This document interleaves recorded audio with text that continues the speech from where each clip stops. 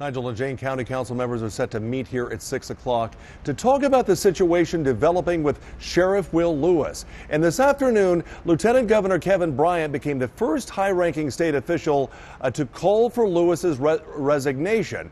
And he made that statement on the same day that we heard from Lewis's attorney for the first time. He needs to turn in his badge immediately. Lieutenant Governor Kevin Bryant calling for the sheriff's resignation. The same day, the attorney for the sheriff's office spoke for the first time. There's an ancient proverb that says, "He who tells the story first seems right."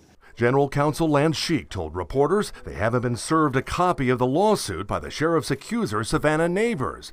And they first learned about the allegations of sexual assault by the sheriff from a blog post she put on the internet. And the day that blog post was posted, within the hour, at the direction of Sheriff Lewis, I contacted the State Law Enforcement Division, commonly called SLED, and the Sheriff's Office requested an investigation into those allegations because that was the entirety of what we knew at that point. When asked if the lawsuit is a distraction for the sheriff performing his duties, the men and women that I have seen have simply not allowed it to do that, and they have gone forward with their job. Lieutenant Governor Kevin Bryant disagrees. Law enforcement has a sacred duty to protect our wives and daughters from predators.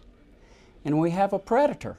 But Lewis, who admits he had a consensual encounter with Neighbors but denies assaulting her, told reporters last week he plans to stay in office. Which brings us back to this Greenville County Council meeting. Again, council set to meet here at County Square in 1 hour to talk about the lawsuit against Sheriff Lewis and the impact they believe it is having on the citizens of Greenville County. We, of course, will have all the latest information on this on WYFF News 4 at 11. Tim Waller, WYFF News 4, live in Greenville.